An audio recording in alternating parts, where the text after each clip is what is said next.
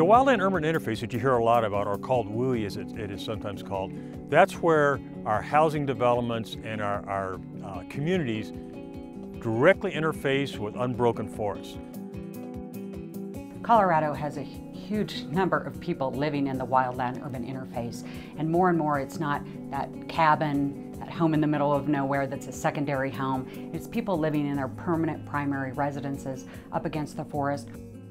Unhealthy forests have increasingly led to catastrophic wildfires that impact the safety and quality of life for people who live in Colorado. In fact, the four most destructive wildfires in Colorado history, in terms of property losses, have all occurred since 2009. Fire is not always bad. It's a natural part of Colorado's ecosystems, and many less intense fires actually are beneficial to the landscape. But overgrown forests, coupled with a growing number of homes in the wildland-urban interface, make it imperative to reduce wildland fuels in the absence of natural wildfires. When we're working with individuals and communities dealing with fire mitigation issues, it's really important that they buy in, that they understand how important this is to them and to their community. I'm looking at scorch heights up in there. The 2013 Black Forest fire north of Colorado Springs quickly became the most destructive fire in state history in terms of property losses. Nearly 500 homes were destroyed by the fire. Wow, that was bad. That was worse than last year. I know that in my career, I know fire behavior pretty strong. I'm a pretty competent firefighter. And the reactions and things that I'm seeing in the live fuels are not things that I have seen before. 200-foot flame lengths pushing across 6 miles in 12 hours, that's a lot of fire. Examples of scorch heights even on the trees, those are 35, 40, 50-foot scorch heights. While the losses in the Black Forest were extensive, some areas survived the fire relatively intact, despite the drought and high winds. The Colorado State Forest Service guided fuels mitigation projects in this area over several years to help create a shaded fuel break, an area in which the forest is thinned to transition an approaching wildfire from a catastrophic crown fire to a less intense surface fire. 1 week after the fire, Scott Campbell inspects the schoolhouse section, an area of the forest that has seen years of active forest management. Is it because something we did, something that just happened? Is there a lesson to be learned there that we can apply?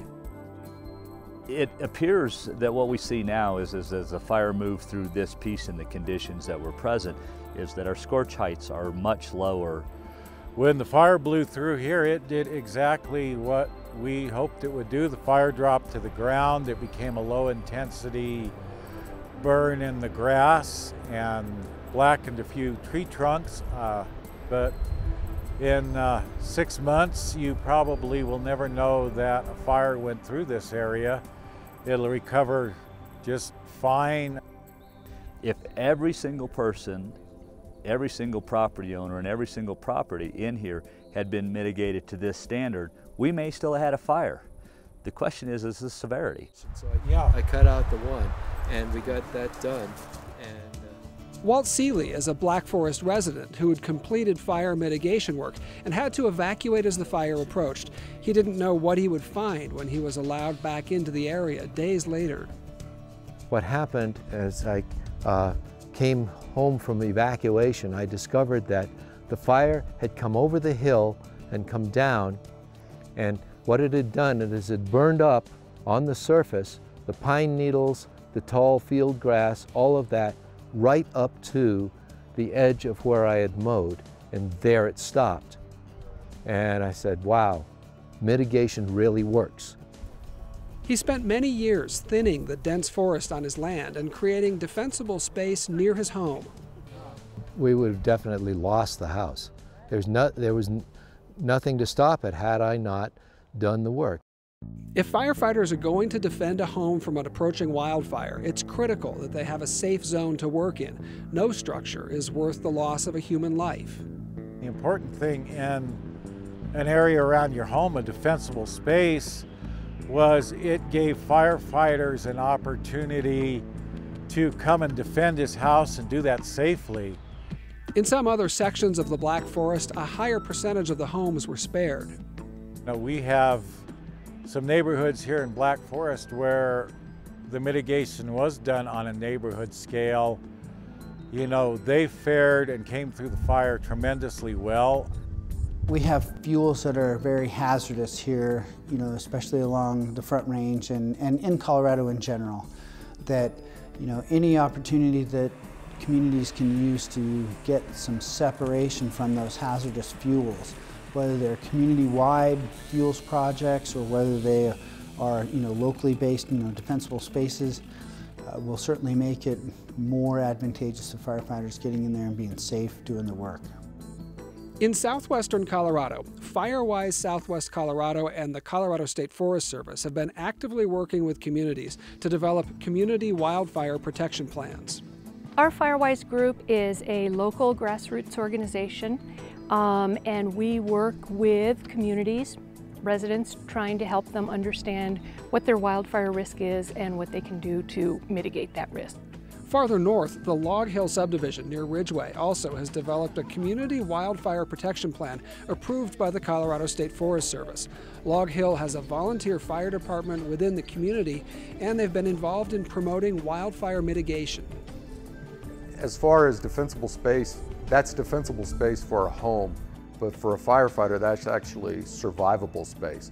But we used it as an educational tool so that we told people, these are the things you need to do. Increase your defensible space, mark your driveway with reflective addressing, increase the size of your driveway, things like that. And people have been very, very supportive. The president of the Log Hill Homeowners Association is one of the strongest supporters of wildfire mitigation. I consider wildfire to be among the top 3 priorities of the Homeowners Association. West Region Wildfire Council has provided all kinds of data that shows that communities that mitigate have survived enormous wildfires. The West Region Wildfire Council has worked with the Colorado State Forest Service and Log Hill homeowners to find cost-share grants to make the work more affordable. Interagency collaboration is the key to any sort of wildfire mitigation project, and it provides a really good opportunity for homeowners and folks that want to do cross-boundary fuels reduction to work together on such projects and really make an impact on the landscape. A cost-share grant helped thin trees and vegetation to create this shaded fuel break on land that is yet to be developed. Fuels mitigation work also has the added benefit of addressing other forest management concerns, resulting in healthier, more resilient forests.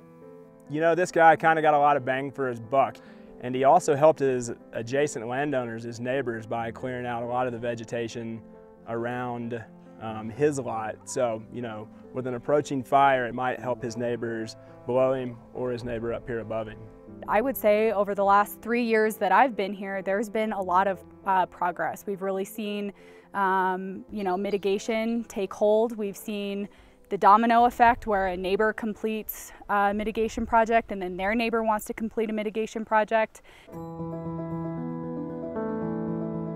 If you want to make a difference to the forest environment, it really needs to be done at the landscape level because forest processes generally operate at a more landscape level. In April 2011, during a very dry early spring, a fire started in the mountains west of Fort Collins. And right over there, like at the whole top of that ridge, there was just a gigantic wall of flames just lighting up the whole ridgetop.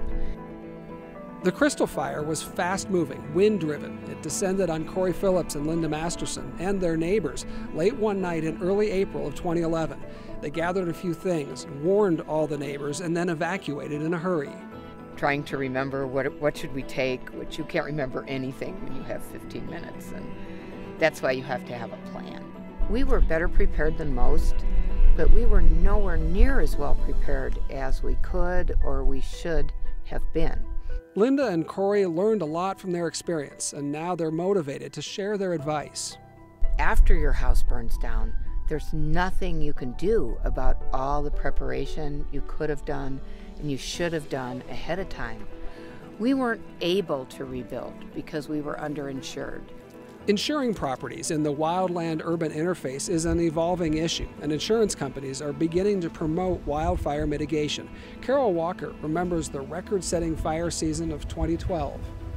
We had the High Park fire and the Waldo Canyon fire, making it the most expensive wildfire season in state history, with over $600 million in insured losses. Wildfire is a risk where we know there's quite a bit that people can do to put the odds in their favor. So increasingly, insurance companies are looking at that wildfire risk, those individual properties, and saying, we expect you to share that risk. If we're going to insure you, if you're going to live in a high-risk wildfire area of Colorado, we expect you to do the scientifically proven steps to protect your property. Forest management can increase forest resiliency and reduce the risk of catastrophic wildfire. The Colorado State Forest Service continues to provide fuels reduction and wildfire mitigation assistance to private landowners and communities through field offices located around the state. But it remains the responsibility of each individual landowner to decide whether to take action before a wildfire arrives. Wildfire mitigation is everyone's responsibility. By working together, we can create healthier forests and safer communities.